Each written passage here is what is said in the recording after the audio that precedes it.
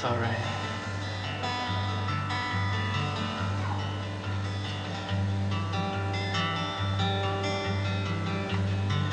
But Jesus Christ, I just want you to know, it's not a political issue. He's God. And he's not easy propaganda that we hand out on the street corners. His life demands that we live the truth, not just hand leaflets out for him. It's easy to raise your hands. It's easy to clap here tonight, to get excited about the Lord. A good pastor friend of mine told me, he says, you know, when Christians all get together in one big pile, they're like manure, they stink. He said, but if we're spread out over our towns and our cities, we can act as a real good fertilizer. So I hope you're fertilizing Pottstown for Jesus Christ here tonight.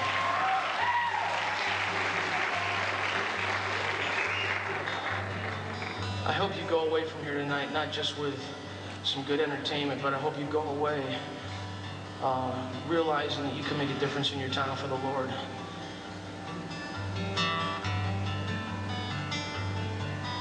I was born and raised an orphan in a land that once was free, in a land that poured its love out on the moon.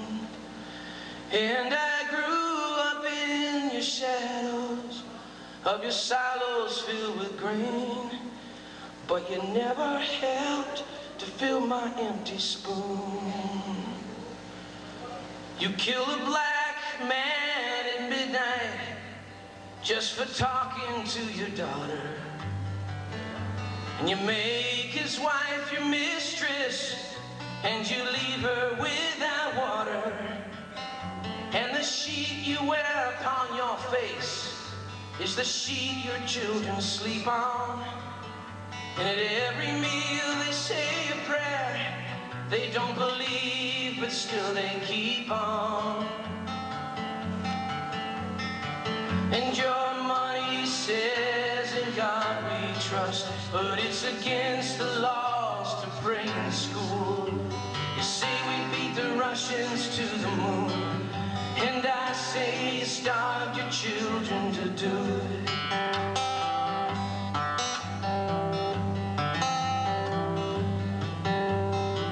We are far across the ocean in a war that's not our own. And while we're winning theirs, we're gonna lose the one at home.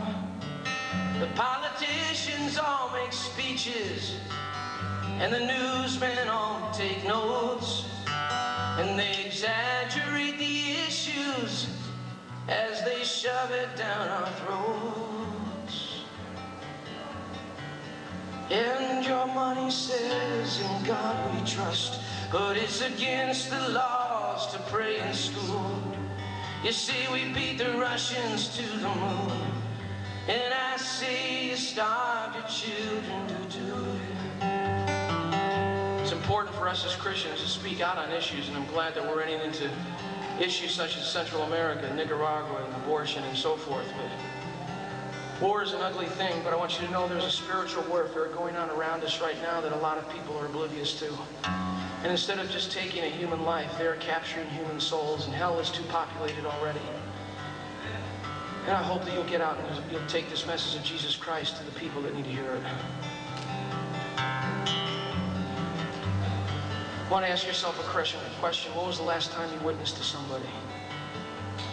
When was the last time you let somebody get close enough to your life to feel your heartbeat and to realize that your heartbeat is linked to Jesus? We're so comfortable and complacent in this country. We're so over-Christianized and so familiar with spiritual things that we've become dormant spiritually.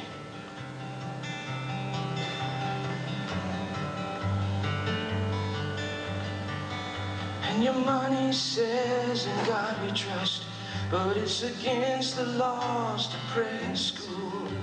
You say you beat the Russians to the moon, and I say you starved your children to do it. You say all men are equal, all men are brothers. Then why are the rich more equal than others? Don't ask me for the answers, I've only got one. That a man leaves his darkness when he follows the sun.